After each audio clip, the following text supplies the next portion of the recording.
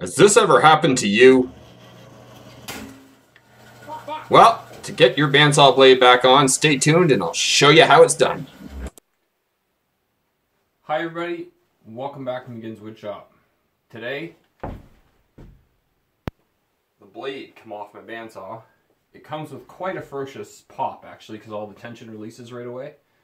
So kind of an uneasy feeling when that happens, but there's lots in case so it's not too bad. Opening her up, I realized I should be cleaning it and actually have my shop vac hooked right up to it. There's no reason I shouldn't be doing that, so I'll do that next time. For now, what happened is I have a zero clearance here. Okay, you can see here I have zero clearance set up. I just took a little piece of wood and chucked it in there. It just basically prevents some chip out. It works pretty good. So anyway, and little pieces don't fall down the hole. So I was taking it out and it caught. There's some sawdust in here and it caught on the track and it pulled the blade forward, then popping it off the wheel.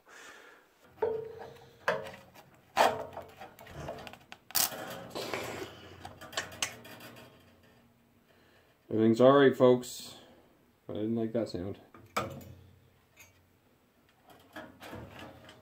we go. Free! I'll leave that there. On the next episode, we'll do the bandsaw blade. Just joking, let's do it. But just clean up that right there. Just like that. I know, we should be wearing gloves. Everybody, if you do this, wear gloves. And safety glasses. So, basically you get it set up so it's basically in position. And then take the tension off your wheel. So I'm starting to get a little bit almost there. Okay, so I'm just lowering the wheel here till the bottom will reach.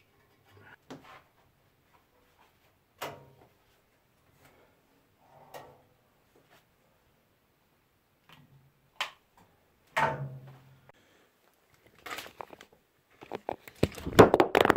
my god, Jason. Oh my god, Jason. If you break your phone, you deserve it. So I'm going to put some tension back on it here.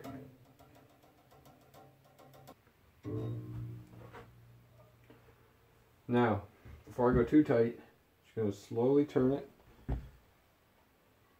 and see the track on it, just to see if it stays aligned, it looks good. Just to try and turn it the other way too. It's tracking really good, so we're good. If it wasn't tracking well, then you need to make an adjustment in the back and turn a nut. It's different on every bandsaw. Now that it's set up and it's tracking perfect, we can go ahead and tighten it up. As I'm tightening it though, I'm going to notice the bearing is catching here. And we don't want that to actually touch. We want that to just not touch. So what we're going to have to do is loosen this Allen nut. And then we're going to slide it back a little bit. And then we'll tighten it back down. Okay, so we go ahead and loosen this up here. We can pull it back just a little bit. So you can see here, there's a small gap between the guide and the actual blade, and that's about the distance you want. Once you start adding a little bit of pressure, it should lay against this and run. These two here should only move as soon as you turn one direction or the other, and they're just to guide it to keep the blade straight. So let's go ahead and we're going to tighten this down, and I'll show you a little secret about tightening it down. Okay, so when we have it in position, it moves quite easy. So the first thing I'm going to do is just get the Allen key in there and get it to just a, when you tighten it up, it just kind of straightens out to where it's going to position itself. And so it's still really loose, but it's also, it's got its position where it's sort of going to be. And at that point, you just double check to make sure the gap is still the same. And then while you're turning it, put your finger on the front of it, because when you turn it to the right, it's going to push it to the right a little bit while it's loose. So if you just hold on to it with your finger, and combo that together. You get it nice and tight. It doesn't move a budge. Okay, so same thing, just loosen up these guys here, and it allows you to move them left to right, and we're going to give them about the same kind of space. Just a little gap. We're going to tighten it in. And remember, when you're turning it this way, you're putting pressure that way. So you just want to gently hold it and not allow it to move. And the first thing you want to do, though, is just tighten it just to the point where it straightens itself into position. Allows a slight amount of movement, but not much. Find its position that you want it to be in. Hold it still and just tighten it down. And then once it's tight like that, you can then give it that extra little pull. So we'll go ahead and do the same thing here.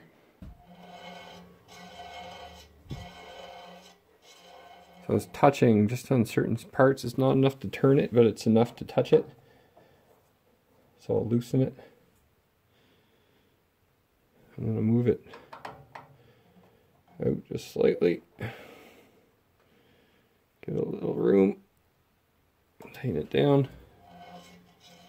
Okay, so we're good there. Now let's check down below. Okay, so we're just going to go ahead and loosen these up a little bit. Even if you don't need to move them, I like to undo it anyway, just to kind of loosen the nut, and then I can retighten it in position. You got her there. You might as well do her right. Sometimes to put these together, to align the bottom ones where I don't have a great sight, sometimes I'll actually loosen them both completely and just move the blade a little bit. Gives them a little bit of room, and that's all I need right there. Push it with the blade. The sound you hear is the top one, right up there, and we'll get that one next. Alright, so we got it nice and loose, it can move. And again, I'm going to use a blade and just push it back a little bit. And I'm going to do a test spin. You can hear it nice and quiet. So we'll go ahead and tighten that up.